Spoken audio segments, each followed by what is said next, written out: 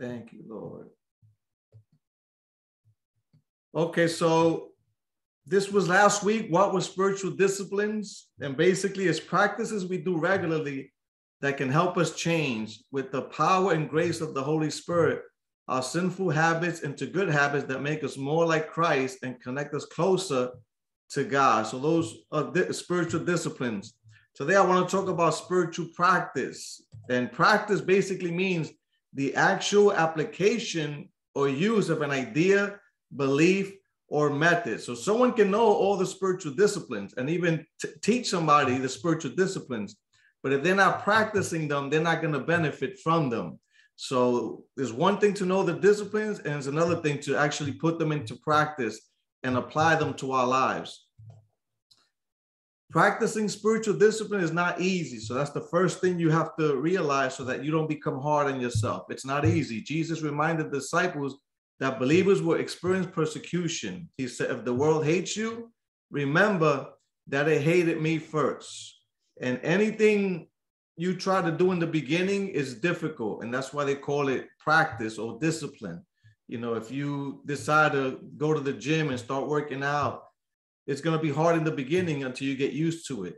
You know, so it's not going to be easy because a lot of people give up, you know, quick if it's not easy. So it's going to be difficult. Look at what it says here. Spiritual disciplines prepare us for difficult moments of persecution, temptation, doubt, and grief. Now, I underlined the word, two words, prepare us. So these disciplines will not exempt you from difficult moments, from persecution, from temptation, doubt, grief. In other words, we're all still going to have problems. But as you apply these spiritual disciplines in your life, they're going to prepare us to handle these difficult situations so that you can overcome those problems and the temptation, the doubt, and the grief. So these are things that we all experience as human beings. It's part of being a human being. So the disciplines prepare you, praying, fasting, you know, being in the scriptures. It prepares you so that when those tough times come, and they will come, when you feel like giving up or hell breaks loose, you know, you have problems in your family, with your spouse, with your kids, then you go to work and there's problems there. And then you go, you know, you get a flat tire. Everything seems to happen at once. These disciplines will prepare you to have the character to be able to endure and not end up basically cursing somebody out or doing anything like that. So that's why these disciplines are important. It prepares us. It makes us more like Christ. Spiritual discipline helps us deepen our relationship with God. So as you practice these disciplines, which we're not going to get into today, we're just talking about the practice of it. And I'm going to give you 8 things to consider when you're practicing these things. But it will deepen your relationship with God. You're going to get closer to God. A preacher once said, if you feel far away from God, guess who moved? And we're the ones that move. God never moves. He stays in the same spot. So if we feel far from God, it's because we move. But as you practice these spiritual disciplines, you're going to get closer to God. The Bible says, come near to God and he will come near to us. God does not wish a shallow, good morning, see you later type of relationship. You know, just real shallow, superficial. Lord, I'm praying that you will protect me when I'm going to work. And that's it, in Jesus' name. And you just go to work and you go about your day without contemplating and thinking about the Lord all day. He doesn't want a shallow relationship. And none of us, you know, humanly speaking, you know, for those of us who are married, we don't want a shallow relationship with our spouse that all we do is good morning and to bed at night and that's it. And there's no real interaction. There's no real fellowship. God wants a deep relationship. God wishes to be in a deep, satisfying, loving, transforming, and challenging relationship with us.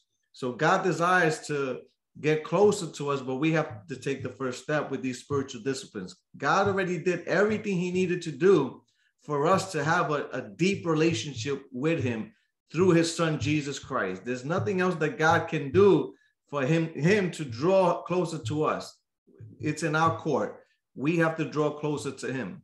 Spiritual disciplines built in us the attitudes, emotions, thoughts, and actions that will promote the kind of relationship that our hearts yearn for. So these disciplines will build that, your attitude, because like John Maxwell says, your attitude will determine your altitude. In other words, your attitude determines how high you're going to go with God, how far God's going to take you. how deep you're going to experience the presence of God. It's all about attitude. You know people that sometimes they go to job interview, they're overly qualified, but if they have a bad attitude, the employee is going to dismiss them and say, well, we're looking at other people, but what broke the deal was their attitude. So as we practice these spiritual disciplines, you're going to have the attitude of Christ. Your emotions are going to change, your thought patterns. Some of us, have emotions that have been traumatized because of things that happened to us in our past. We have walls around our emotions. We don't let anybody in, which is good in a way because no one can hurt us, but it's bad in a way because no one can help us either. So it's a two-edged sword. No one can hurt us, but no one can help us. And we don't really get to appreciate who you really are because you're hiding between those walls because emotions have been damaged. And it doesn't matter how old you are. If you don't allow God to deal with damaged emotions and trauma that happened, maybe in your childhood or a breakup with a boyfriend or girlfriend or something traumatic that happened to you, if you have not dealt with that, that is still there.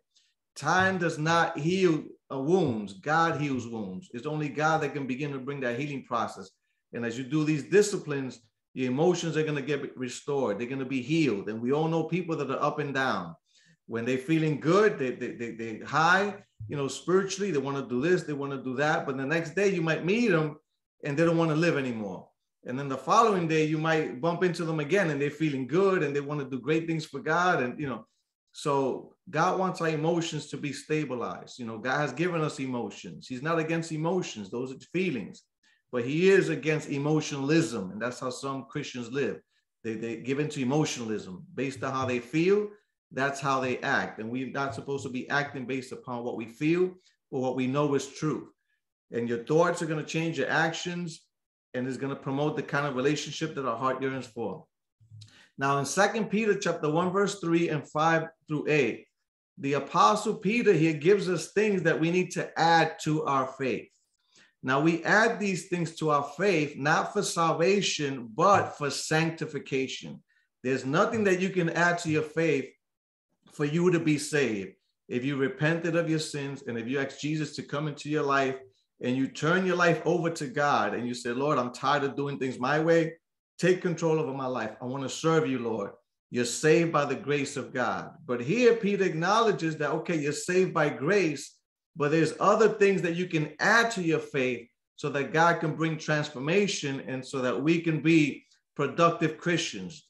Listen to what he says. His divine power has given us everything we need for life and godliness through our knowledge of him who called us by his own glory and goodness. Then listen to the passage. Make every effort to add to your faith goodness, and to goodness, knowledge, and to knowledge, self-control, and to self-control, perseverance or endurance, and to perseverance, godliness, and to godliness, brotherly kindness, and to brotherly kindness, love. And then it goes on to say, for if you possess these qualities in increasing measure, they will keep you from being ineffective and unproductive in your knowledge of our Lord Jesus Christ. So we add these qualities that the Apostle Peter mentioned so that we could be effective and productive in our knowledge of our Lord and Savior Jesus Christ. In other words, so that we can grow spiritually. We all know Christians that have been saved for many, many years and there's no growth. They're not living an effective Christian life. They're not living a productive Christian life because they lack these qualities. So Peter's saying, look, add to your faith these qualities and you see that you're going to be effective and productive in your knowledge, in the knowledge of our Lord Jesus Christ, and you're going to grow. So the Apostle Peter is clear. God has given us all we need and we must make every effort to grow. Just like when we were kids, we grew into adolescence and then adulthood. The same thing it is spiritually. There's different levels of growth spiritually. You're a baby Christian when you first get saved, when you first receive Christ into your life. You're an infant, and then you go into adolescence, and then you go into maturity as you learn and you add these qualities to your life. You're beginning to grow. So you could be 70 years old, and if you just got saved, that person's still a baby Christian. Just because they're 70 years old, that doesn't mean that they know the ways of the Lord or that they're mature spiritually. You know, it's a whole different thing, being mature in the natural and being mature spiritually. God is looking for, you know, spiritual maturity. So number one, when we practicing these habits, know your bad habits. Pray that God will help you see the specific areas of your life that need changing. So you're going to be praying, Lord, if you don't know your bad habits already, ask your spouse or someone that's close to you. They'll let you know real quick what are your bad habits, you know, that need to change, you know. So pray, God, show me specific areas in my life that I continue to do these things by second nature that need to change. And pray that God will give you the courage, the strength, and help to face those areas. Now, that's important because many of us, a lot of painful things happened to us in our past while we were growing up. And sometimes we don't like to talk about those things, which means they're still sensitive. And that's why we don't like to talk about them, because there's a wound there. You know, you're still nursing those wounds and they're never going to get healed. So ask God to give you the strength to begin to deal with those areas and face those areas in your life that you never faced. Maybe insecurity, maybe low self-esteem, maybe you abuse, you know, physically, emotionally, verbally, sexually, whatever the case may be. Ask God to help you to face those areas. You don't want to keep sweeping them under the rug because they're never going to go away. They're always going to be there. So ask God for help, especially when you start implementing these spiritual disciplines. God, give me the help that I need. I want to change. Number two, confess. Confess your weakness to God with a humble and hopeful heart. Now, God already knows your weakness, but when you confess it to God, you're acknowledging that he knows your weakness. So it's not like you're going to surprise God. You know, if you have a bad temper and you say, Lord, I confess I have a bad temper, God is not going to say, wow, that was interesting. I never knew that. Thank you for sharing with me. You know, he already knows your weakness, but when you confess it, you're acknowledging it. You're confronting it yourself. So confessing your weakness to God is more for you to acknowledge that you need help. You're humbling yourself before God with a hopeful heart that he's going to change you.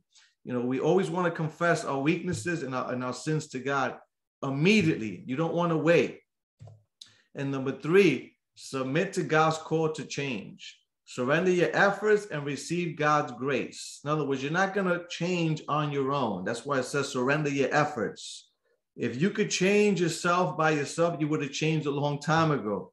We can't do it on our own. And that's why Christ came to die on the cross. Paul the apostle said this, that if we can be made right with God, if we can be made right with God by ourselves, then Christ died in vain. Another translation says Christ died for nothing.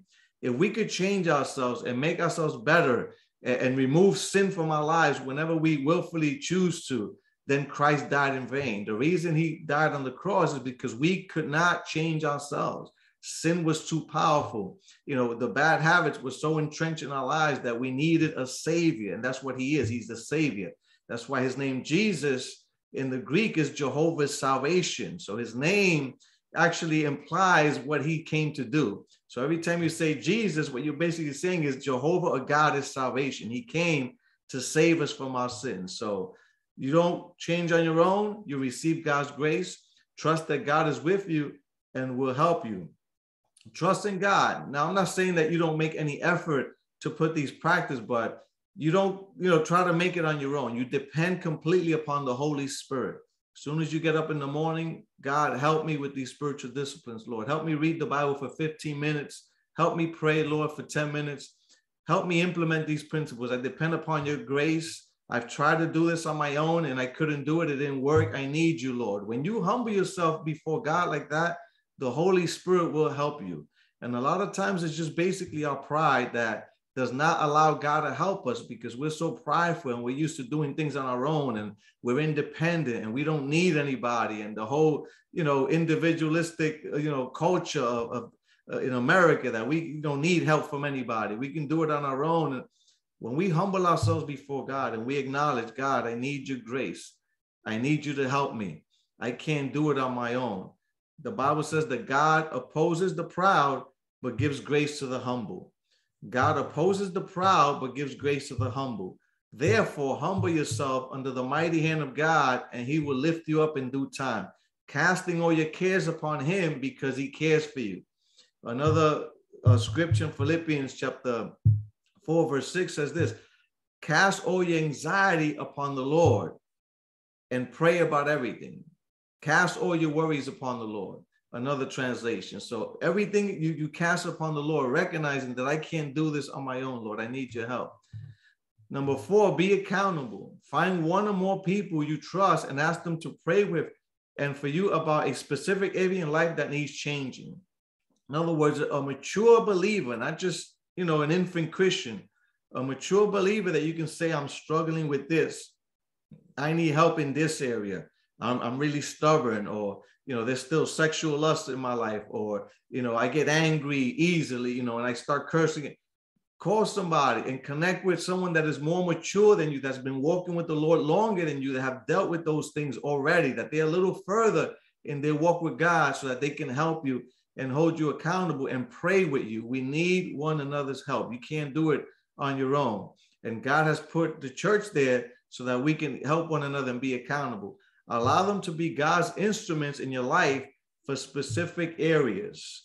The Bible says, confess your sins to one another and pray for one another so that you can be healed. And that's important. It doesn't say so that you can be forgiven, but so that you can be healed, because a lot of times all we need to do to heal from damaged emotions and pain and all that is just to confess, not only to God, but to another brother. If you're a man or a woman, if you're a woman, you confess them and say, look, I'm struggling with this. And as soon as you bring it into the light, the power of darkness is broken over your life. So Satan works in darkness. He operates in secrecy. So if you stay with that as a secret, you're going to stay sick. But if you confess your sins to one another, you will be healed. And that's talking more, healing emotionally of those things that you still struggle with. You need somebody else to confess things that you probably never told anybody. If you're a woman, find a sister that's mature than you and say, look, this is what went on when I was younger. This is what I'm struggling with. And you see that there's going to be healing in that, and you're going to become better. So it's important to be accountable to one another. So it's not just a vertical relationship with God, just me and God, and that's it. God also wants us to have a horizontal relationship with our brothers and sisters. And that's why the greatest commandment is love the Lord your God with all your heart, with all your soul, with all your mind, and with all your strength.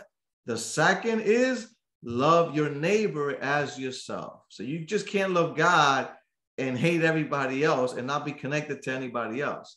You love the Lord your God and you love your neighbor as yourself, which God knows that we need accountability and we need people to come around us, especially if you're going to start implementing these spiritual disciplines. We need help.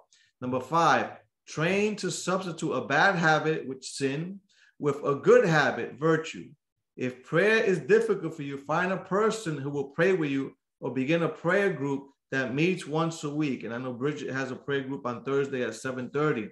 If you have a difficult time praying, the best way to learn how to pray is to attend a prayer meeting. That's how I learned how to pray.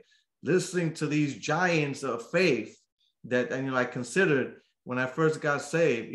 They used to pray and be led by the Spirit in prayer and all that. And me being around that atmosphere, I caught the spirit of prayer. And all of a sudden, I was leading out in prayer. I was moving in the Spirit when it came to prayer. So connect with people that pray so that you can learn how to pray and to help you and to support you. And the prayer meeting is great for that. Start leading out prayer little by little. Just be around that atmosphere. There's power in prayer. So sometimes you can't do it alone. You got to connect to a prayer group or find a person that will pray with you, maybe one-on-one over the phone. And that helps a lot. Number 6, be persistent. This is extremely important. Bad habits take a long time to form. It takes an equally long time to break them and acquire new habits. In other words, don't beat yourself up because you were doing good for 5 days and then the 6th day, you didn't practice the discipline of praying and reading the Bible. And now the 7th day you wake up and you're upset, that you can't believe you did this, what's the matter with you?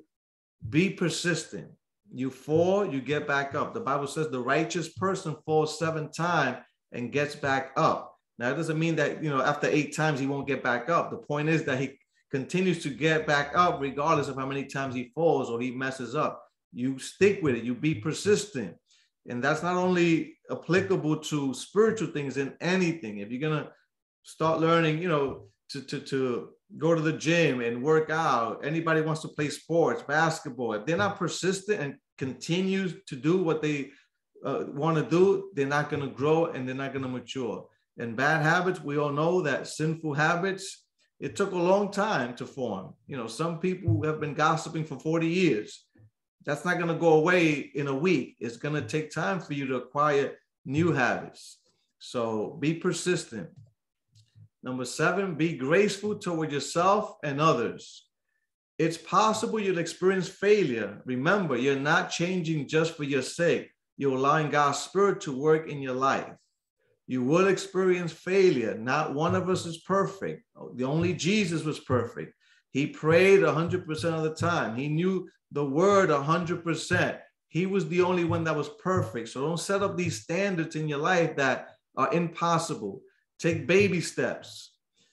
You're going to fail. You're going to mess up when you're first starting these spiritual disciplines. But you know what? The next day you pick it up again. If you say, I'm going to read the Bible 10 minutes a day, and you do that consistently, and one day you don't beat yourself over the head, and don't allow the enemy too, because Satan comes and starts accusing you and condemning you, what kind of Christian you are, what's the matter with you, look, you're not good enough, and you can't do this, it's just too difficult. There's grace that God gives us to continue to practice these things. So be grateful toward yourself and others, those who are learning how to put these spiritual disciplines into practice. Be graceful towards yourself. Now, it doesn't mean that you make excuses for yourself. It's different.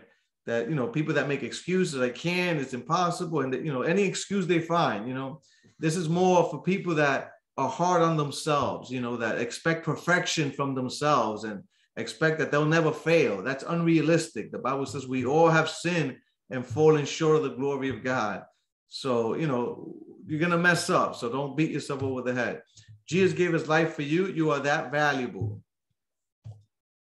God will patiently wait for you to get up and continue walking every time you stumble and fall. Now that's important, because when you fall, God doesn't say, okay, that's your problem. Now, I don't want you serving me anymore. You messed up too many times. I'm tired of you, with the same thing over and over again. God waits patiently for you to get up and continue walking with him every time you stumble and fall. God's not going to beat you up. He knows our humanity. He knows our frailties.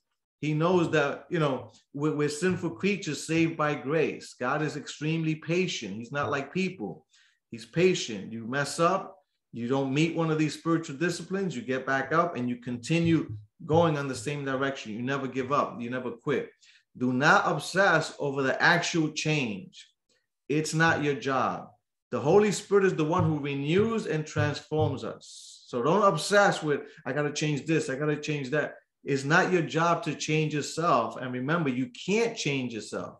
That's why we need the power of the Holy Spirit to bring transformation. And like I always tell new believers, I said, because they always think, I got to stop doing this, I got to stop doing that, I can't do this, I can't do that. And I always tell them, it's not what you have to stop doing, it's what you have to start doing. If you start doing these spiritual disciplines, your life will begin to change, because some people just focus on the negative. I got to stop doing all these things. I want you to focus on the positive and say, no, I got to start doing these things. And as you do these spiritual disciplines, you're going to see that your life is going to begin to change, because it's the Holy Spirit changing you. So don't obsess about the actual change and be hard on yourself and trying to do it on your own. It's the power of the Holy Spirit. And like I tell people, when I got saved, I never said, you know what, I got to stop cursing. Maybe that's a bad habit. I read the word of God so much that within 3 months, I read the whole Bible. Remember, prior to that, I was ignorant of the Bible. I didn't know any story. Jesus walks on water, Genesis, nothing. 18 years ignorant. I didn't even know one scripture, not even John 3:16. So when I got saved, I was so hungry for the word of God that I started in Genesis and went right through. And in 3 months, I completed the whole Bible. And after that, my language began to change. My speech began to change. And even unsaved friends were telling me, Peter, your speech is different. What's going on? And that was because I got so much of the word in me that the cursing stopped automatically. Because remember what Jesus said, Whatever the mouth is full of, that's whatever the heart is full of, that's what the mouth is going to speak. Another translation says, out of the abundance of the heart, the mouth speaks. So if you fill your heart with the word of God and with scripture, you're going to start speaking the word of God. You're going to start confessing the scriptures. So I never actually sat down and said, you know what, I got to stop these things. So even though I needed to stop certain behaviors, but I never sat down and consciously thought about that. I got a hold of the word of God, attended prayer meetings on Tuesday. Thursday, I was in the youth group. Friday, we have fellowship, home groups. And Sunday, I was in church. I started doing all those things. And gradually, the Holy Spirit started bringing the transformation that I didn't even notice. Unsafe friends began to notice. And that's what I mean. You surrender to the Holy Spirit. So don't focus on, I have to stop doing A, B, C.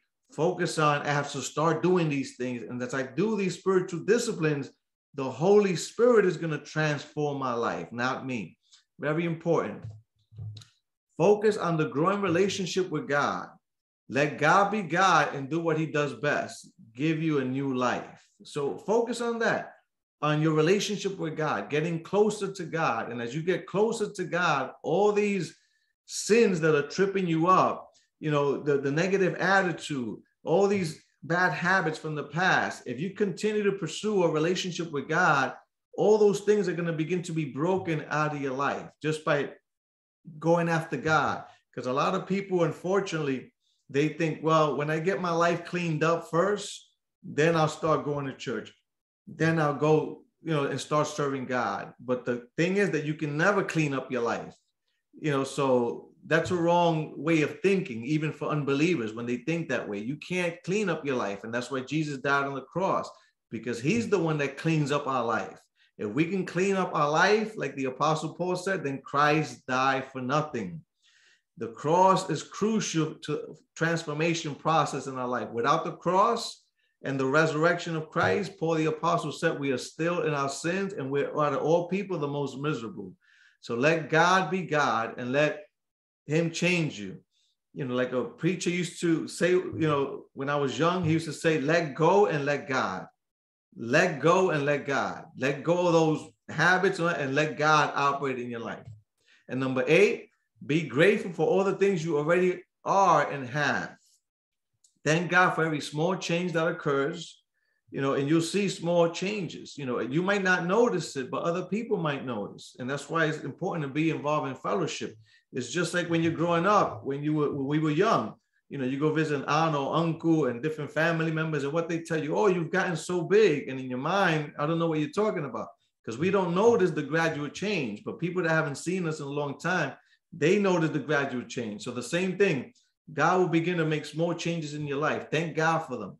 Thank God for every time you get up after you fall. You know, you miss one of these disciplines. Thank God that he's going to pick you up in his grace and that you're going to move forward and that you're not going to give up. And thank the people around you for helping you along. And I emphasize this all the time. You need the church. You need other believers, people around you. Listen, when I got saved, I thank God that I got saved. And my pastor was a godly man, you know, which I still meet with him on Thursdays. You have a pastor's group, but there were strong men of God in that church that loved the Lord, that fasted, that prayed, you know, great examples, you know, married men with their wives and their kids and all that. You know, I had that exemplified for me. You know, there was not one divorce in our church back home in Brooklyn. You know, everybody stood with their spouse, and it was just a great atmosphere to grow up in, because my father never taught me what it means to be a father or man. I had to learn that from my pastor, you know, and I thank God for them, you know, and you got to thank God for the people around you that are helping you along the way. You cannot do it alone. And I owe a lot to my pastor and all the elders that, you know, were in the church, you know, in Resurrection in Brooklyn, you know, the leadership there and everyone there. It takes a whole church to build somebody up and to encourage somebody up and to lift somebody up. I remember, you know, when I was young Christian working in the church office, a woman used to see me all the time, and she always say, how are you doing, you mighty man of God?